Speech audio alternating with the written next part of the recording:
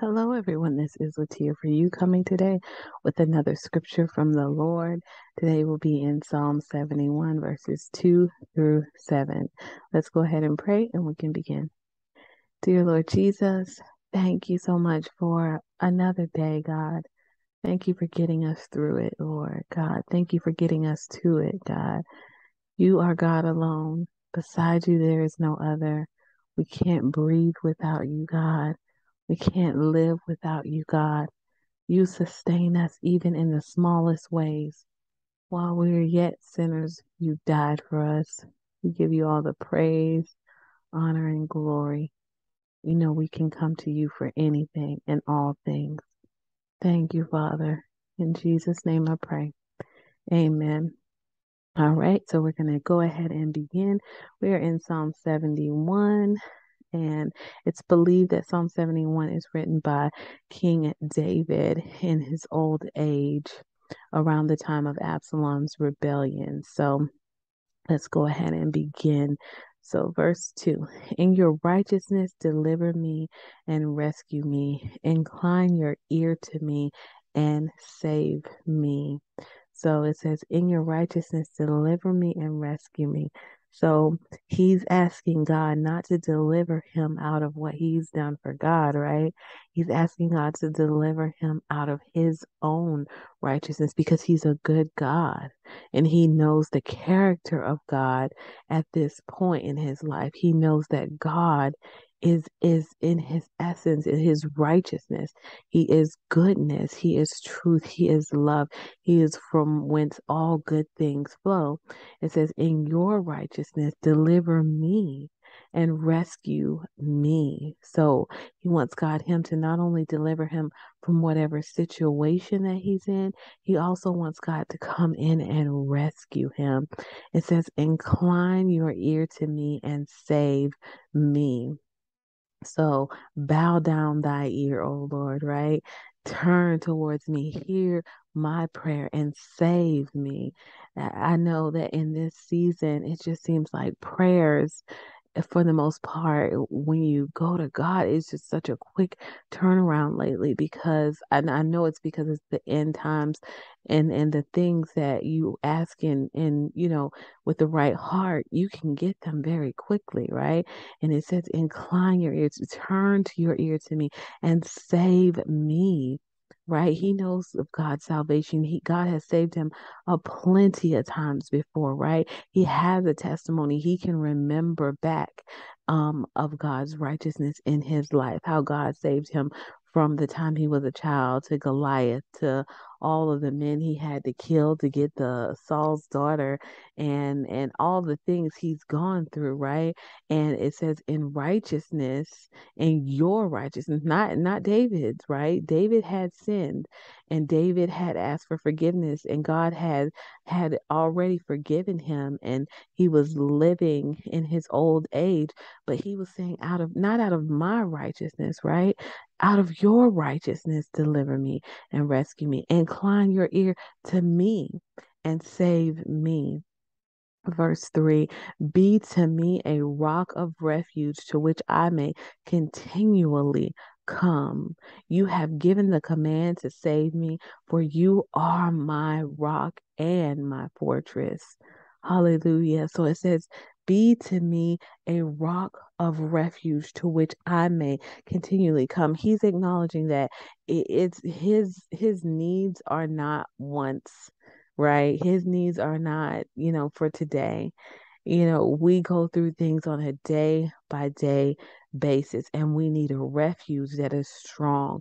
We need a God who can be there for us every time we come, a God who's consistent, a God who is righteous and who will deliver and rescue us, right? It says, be to me a rock of refuge to which I may continually, because I need someone that's going to be there, not just through this circumstance, a God who I can call on that will deliver me from this and then the next thing and then the next thing. It's always going to be there for me, right? Be to me a rock of refuge. We've talked about this point of refuge, right? A place that you can run into and be safe, right? A place where you can hide away from the storms of this world, a place where man can't come. Right? A quiet place, a place when the storms are raging, you can really truly go into. I was listening to Pastor Tony Evans, I think yeah, Tony Evans, of the Urban Alternative, and he was saying, it's like fish when they're in the ocean, right? They don't fear storms because storms are only going to go so far deep into the water. I want to say he said like 26 meters or something like that. So he was saying how when the storm is raging on top of the waters, then the fish are just going to go a little bit deeper, right? They're just going to go a little bit farther, a little bit deeper into the water, right? That's how we should be when we are facing the storms of life. We just need to go a little bit deeper in him. We just need to go to the rock of refuge to which we may continually come. You have given the command to save me, for you are my rock and my fortress. It says you have given the command to save. That means that he already knows that God is on his side. He already knows that he is special to the Lord. He already has a sense of history with him, right? He says, "You have given the command to save me, for you are my rock and my fortress." Meaning, not only are you this safe and hard place, but you are the place where that is my source, right? I can go to you and get what I need, and also I can hide in you, right? A fortress can we talked about can contain weaponry. A fortress can contain treasure. A fortress can contain a king. Right. So God is not only a rock, a hard thing, that is impenetrable. This is a spiritual rock, right?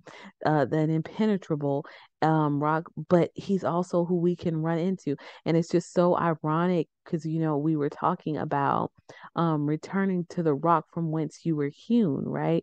We were just talking about that. I want to say it was in Isaiah that we were looking at that. But the rock, right? It says, "You have given the command to save me, for you are my rock and my fortress." So if he's running back to the rock, he says, be to me a rock of refuge to which I may continually come. It was saying return back, right? Return back to that rock. Return back to the rock from whence you were cut out from.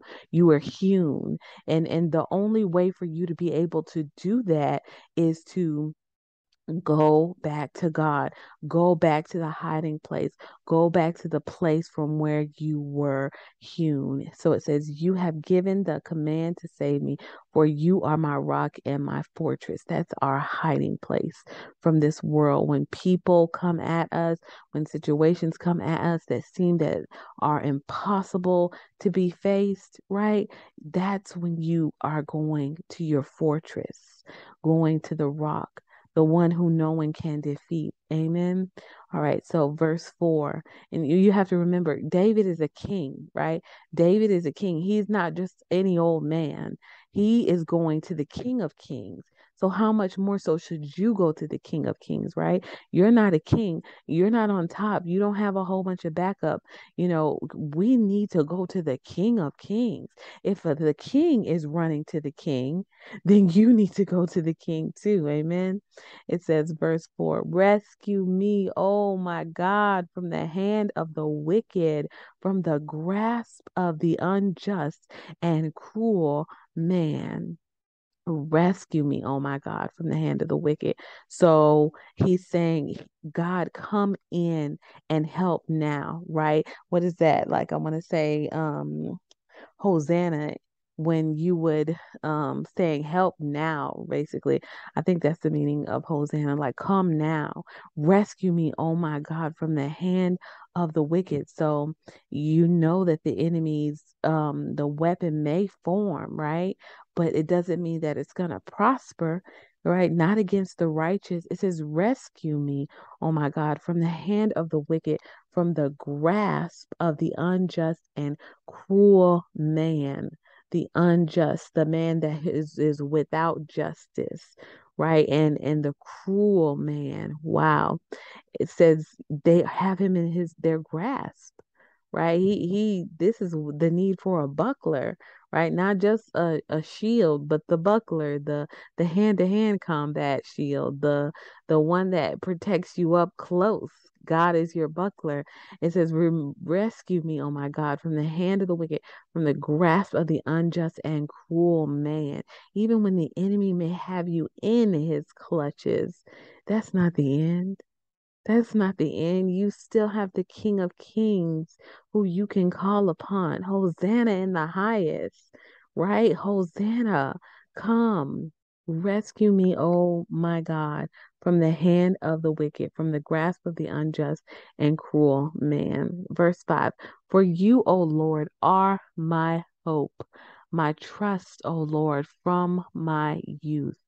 So, here he is acknowledging that God is his hope. Who else could be his hope? He's a king, right? Who can you run to when you're the king? Your trusted advisor? Nope. Not David. David couldn't go to his trust. Some of his trusted advisors were the ones who were conspiring against him. So he had to be careful with whoever he was around, right? It says, For you, O Lord, are my hope, my trust, O Lord, from my youth. He says, from his youth. He remembers when he was out there shepherding alone and being confronted by wild beasts and having to save the sheep, right? He says that was God was his hope and his trust from his youth, right? He says, For you, O Lord, are my hope, my trust, O Lord, from my youth. That's you, and God brought David from a mighty long way. And it started when he was a child. It started when he put his hope in God. Even as a child, God favored him, right? Because his heart was towards God. His hope was in God. His trust was in God. When he was out there alone confronting wild beasts, um, you can give up the sheep, right? Most people, I'm sure his brothers, when they were assigned to that same task, would just give up the sheep. If something came after it, hey, I'm not willing to die, almost like the hired shepherd, right? But David was different. He was putting his hope in the Lord. He was putting his trust in the Lord, and he wasn't allowing anything to come against the herd. Thank you, Lord Jesus, for being a good shepherd, for not just giving us up, right? Verse 6. Upon you I have leaned from before my birth. You are he who took me from my mother's womb. My praise is continually of you. Upon you I have leaned from before my birth. Wow. He acknowledges that God knew him before he knew himself. God took care of him before he ever came to be. He's giving God glory. He's giving God the credit for who he is, who he was, who he has become, and who he always has been, right? God is infinite and he deserves the glory. He deserves the acknowledgement from before my birth. Upon you I have leaned from before my birth. You are he who took me from my mother's womb. When it says took me from my mother's womb, this doesn't mean like take out, birth out or anything. Taken means here like you took me from childhood to adulthood. You took me from death to life. So it says here, you are he who took me from my mother's womb. God has been taking care of him before he was in his mother's womb, right? It says he leaned on him before birth. So we know that this is before. So it says, You are he who took me from my mother's womb. God took control of his life. God took his hand. God saw his heart from way before he ever faced a trouble, right? It says, My praise is continually of you. David had a heart of praise. Do you want the favor of God? Do you want God's love to shower on you? Do you want to experience the fullness of God?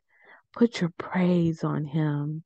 Put your thanksgiving on him. Put your acknowledgement on him. Bring back to your remembrance how he saved you, how he brought you out, how he might have brought your family out, right? Bring it back to your remembrance. It says, my praise is continually of you. Verse 7, I have been as portent to many, but you are my strong refuge. I have been as portent to many.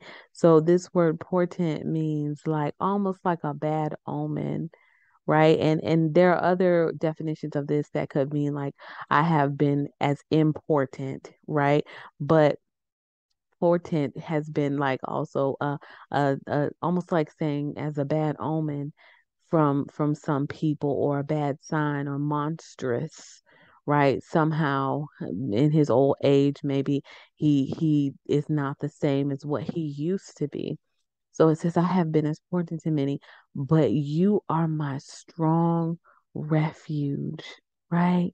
You are the person I can run to even when everyone else is looking at me as if you are just a drag, you are not valuable anymore, you are not who you used to be, or oh, look at what's going on in their life. That must be a sign that God is not with them anymore.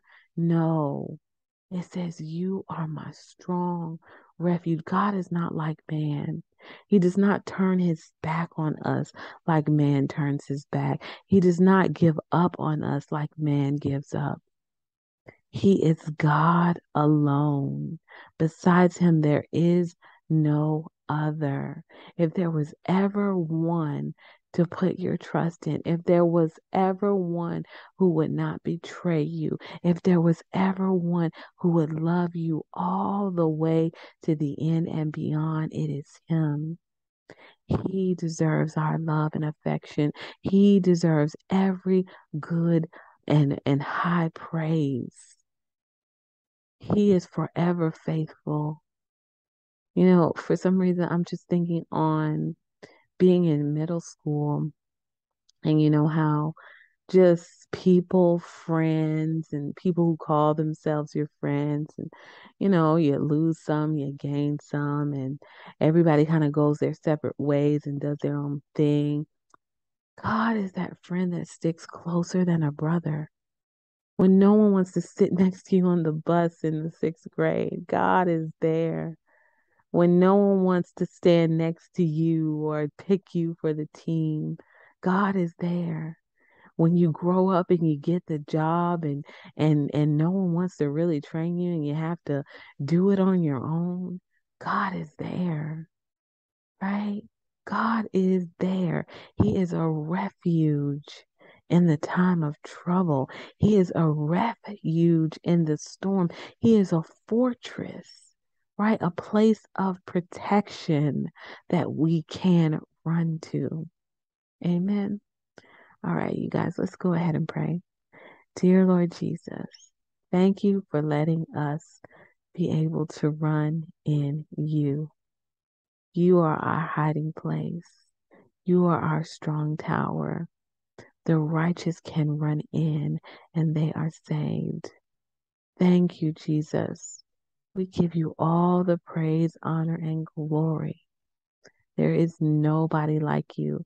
There is no God beside you. Holy, holy, holy is the Lord God Almighty, who was and is to come. The whole earth is full of your glory, Lord. Help us to acknowledge you the way you deserve to be acknowledged, because you have brought us from a mighty long way, from before our mother's womb. We leaned on you. We trusted in you. You basked in us and looked at us and watched us even before we were born. You knew how you wanted to make our nose and our mouth. Lord God, you knew how the sound of our voice would be. Thank you, Lord Jesus. Thank you for caring for us and putting your love on us. Thank you, God. In Jesus' mighty name we pray. Amen. If anyone out there would like to receive Jesus as their Savior and Lord, go ahead and pray this prayer with me, but more than saying the words, believe them with all your heart. Dear Lord Jesus, I ask you to come into my heart. I make you my Lord and Savior. Jesus, I believe you died on the cross and you rose again on the third day, and I am saved.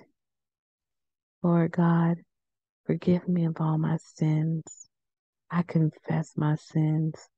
I have many, Lord. Cover them with your blood.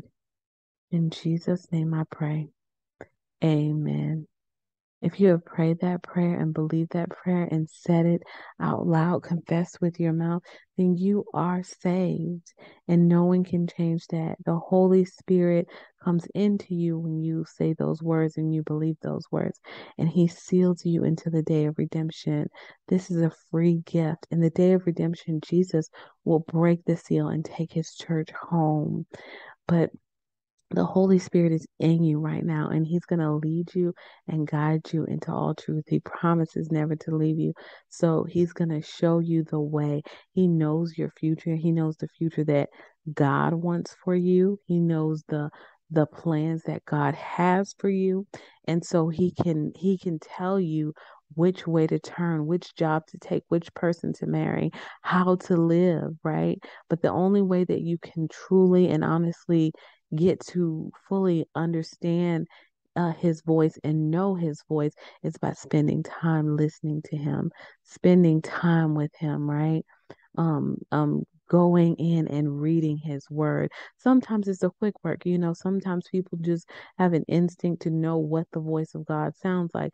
But when you chase in that spirit, when you put it away and you don't fully, listen, it can become harder and harder to hear His voice. So we are praying that that doesn't happen. And we pray that, the voice of the Lord is strong in your life. So go out, allow the Holy Spirit to tell you which church home to join, tell you what place that you should be a part of, what believers you should be around to be sharpened in the word. And yeah, just put your trust in the Lord. Go out and be baptized in Jesus' name. These are things that the Lord commanded us to go ahead and do. Because He wanted us to. He knew that it was important to openly declare our salvation and not be ashamed of it. So this is all for tonight. I hope you all are doing well. I pray that God is with you. May the Lord bless you and keep you. May He make His face to shine upon you and be gracious to you and give you, His children, His peace. Take care.